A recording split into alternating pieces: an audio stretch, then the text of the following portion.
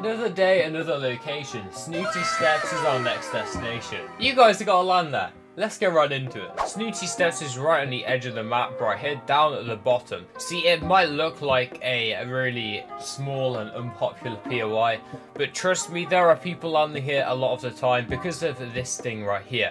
This is the home of Peter Griffin, and he has a lot of power-ups that lots of people want to get their hands on. He has a couple spawning areas, so I suggest you land this house right here. He never spawns in this house, therefore meaning you're probably going to get it uncontested most of the time.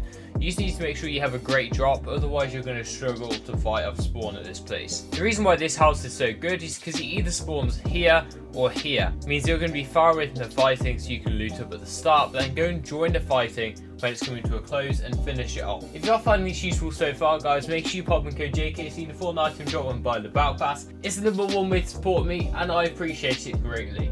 Thank you. You'll land on the right side of the roof right here and just hack in and get this chest right here. If you get a long range weapon, I'd suggest jumping back up on the roof, because if you look, you quite have a strong view of the area, and especially this chest. If someone lands straight on it, you can get a quick 100 tag on them, kill them straight off rip, and same with this chest and this chest. You got a great view up here, and I'd honestly suggest that you use it. Coming down to the rest of the buildings, it isn't the most chests in this building, but you're likely to get at least 2 per game, and that is more than enough for an off-spawn battle at the start of this season. Now that you're here, if you've got a grapple glove, I would suggest getting to the top of this building, just getting all the way to the top, because it's great for vision and you can actually build up here just like normal. However, if you don't have one, then you should rotate around the outside of this area, around these trees, farming up a little bit.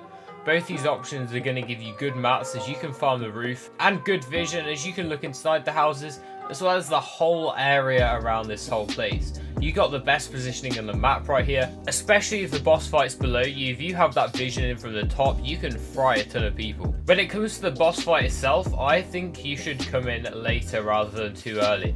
If you start coming into these boss fights too early, you're going to have a ton of third parties, but if you come in slightly later, when everyone's weak, the boss is weak, the players around them are weak because they've all been third partying each other, that is so much better, and you're far more likely to come out with the power up. Once you find the boss, you should really just try and get some distance between you.